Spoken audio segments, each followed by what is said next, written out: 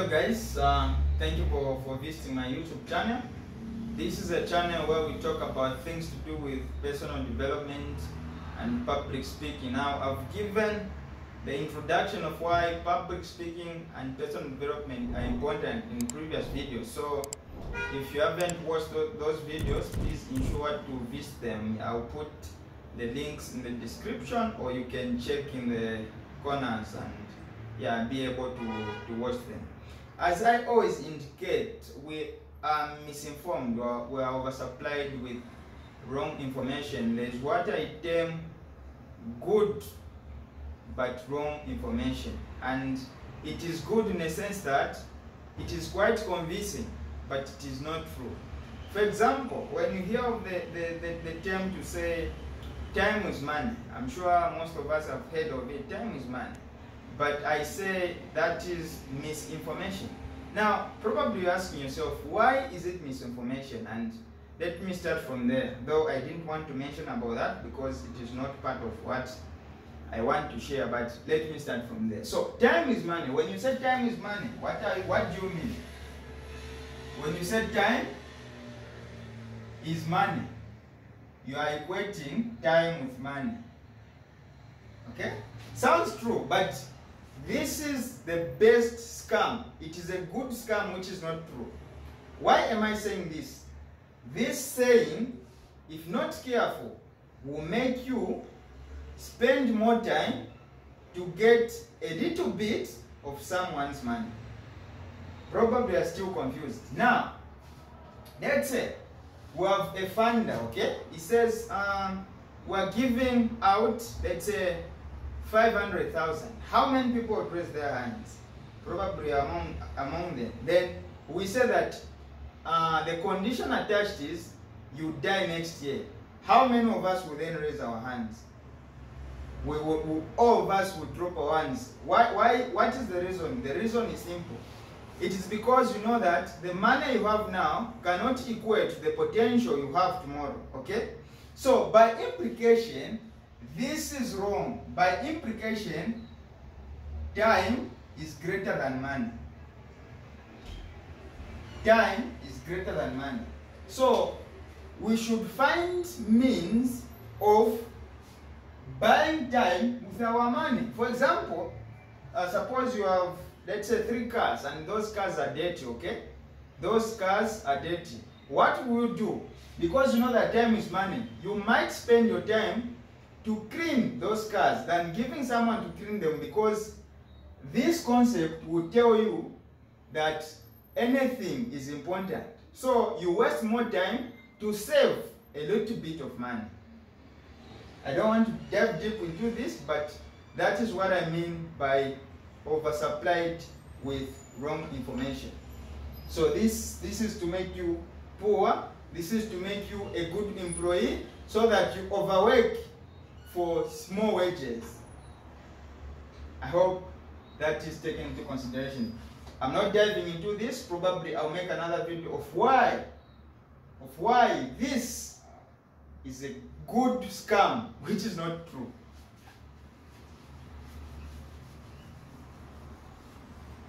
Sorry for that. So today's topic is winners always quit. But on the contrary, what have we been fed? We are fed that winners never quit. It is losers that quit, which is a good scam. Why is it a good scam? Because having that concept, it will mean that you keep working on things that don't work, so that you don't stop and think about things that would work if you thought about them. So you keep that illusion of working on things that are not working, so that you don't stop to think about certain things that would work if you thought about them. So hence, winners never quit, it is losers that quit, and all those things, which is not true. Now, winners always quit. Winners always quit. Why do winners quit? Because they know if something is not working, they have to stop and think about something else that might work. That is why winners always quit. So, what then do winners quit of? So, winners, one, they quit lying. Winners quit lying.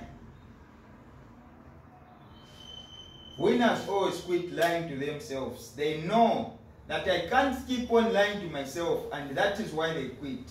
Because number one, if you're lying to yourself, what happens is you lose confidence. So, the word confidence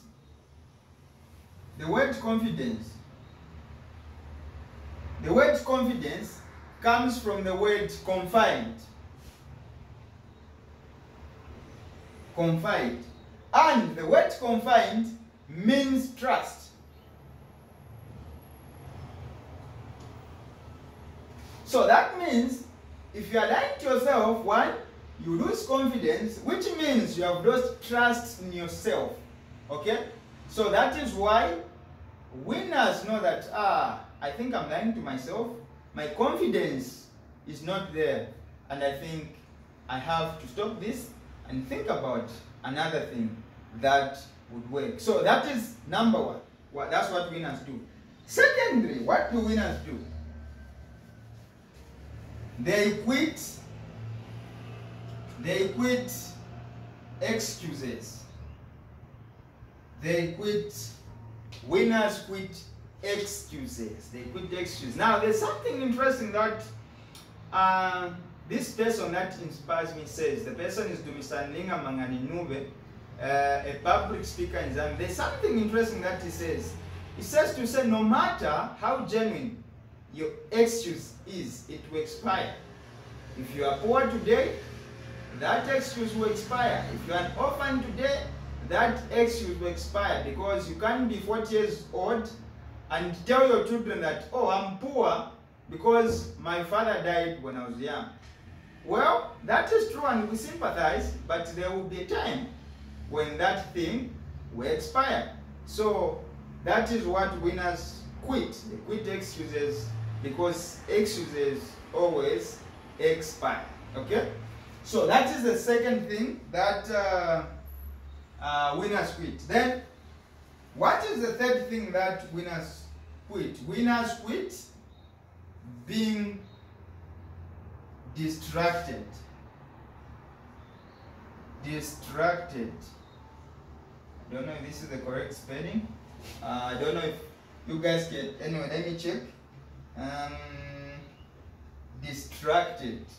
I think this is the right spelling. So, winners quit being distracted. So, what is distraction? Distraction is anything that you put your attention and intention to, but doesn't spin the needle in your direction.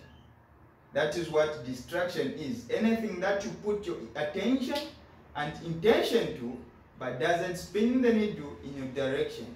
And that is one thing that winners detect, and they know to say, I might waste my time. So that is what winners do. So winners always quit, but they know when to quit and how to quit and what to do after they quit. The first thing that winners quit is being derailed by disruptions in form disruption for intention. Disruption for intention. So that is one thing that they quit, because for any intention there must be a disruption. So they know that any dream that you have, even if you are watching me now, any dream that you have will come with these disruptions. And that is what winners quit. They quit disruption for intention. They know their intention must triumph over disruption. So they know that anything that distracts their intention, they have to quit it and focus on their intentions. That is what winners do. So, what is the fifth thing that winners quit? Winners quit contributing factors. Winners quit contributing factors. Contributing factors. Now, there are basically two factors in life. There's what we call a determining factor and a contributing factor. So how do you differentiate these two? Number one, a contributing factor is external. It is anything that is not within you. Anything external, which could be friends, relationships, whatever that is external. That is a contributing factor. A determining factor is something you tell yourself inside that this is what I have to do, this is what I stand on. That is your determining factor. So I can tell you today, if you feel less of yourself, it is because you want to feel as such. If you feel that gayism is whatever, bad and whatever, it is because you want to be a victim, okay? Because that is a contributing factor. That is a contributing factor. So anything in this world can be bad and whatever, but it is you who determines if you're a victim or not, depending on how you react to it, because of contributing factors. So successful people quit contributing factors, and that's why if you study successful people, most of them don't even watch news. I've noticed it from Daniel. That's what he said. I've noticed this from people like Robert Kiyosaki. Most of them don't watch news because news is full of negativity. Now, why do they do so? Because if you feed yourself with a lot of junk and negative, it will start contributing to your life. And you react unknowingly. You hear, no, people are being raped, whatever, and it will contribute in one way or another into your brain, and it will affect you. So that is what successful people do. They focus on what they are determined to do than the things that that people contribute to their vision, okay?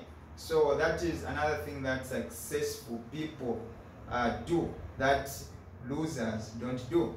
So what is another thing that successful people do, which is similar to this? We have 6, being consumed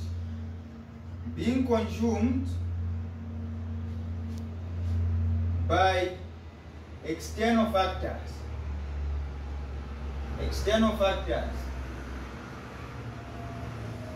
Or let me say circumstances. Circumstances. Okay?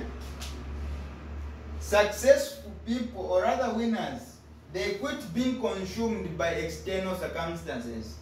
Just like I explained on contributing factors. So they focus on intention than contributing factors. What is my intention? What is my determination? And there's something that I liked in the book, 1 Minute Millionaire. There's something interesting that he said. It said to say, failure will not overtake me if my determination for success is strong. Failure will not overtake me if my determination for success is strong. So that is what successful people focus on. So they focus on this. So when they tell you, no, it is losers that quit, successful people don't quit, guys, that's junk, because it will make you work on things that are not working. Instead of you thinking of how you can stop and think about things that may work, you keep an illusion of working on things that will not work in the name of people would laugh at me and whatever, winners die hard and all those things. So it is a call for us to be awake and keep thinking, keep adapting, because winners always adapt to what's available.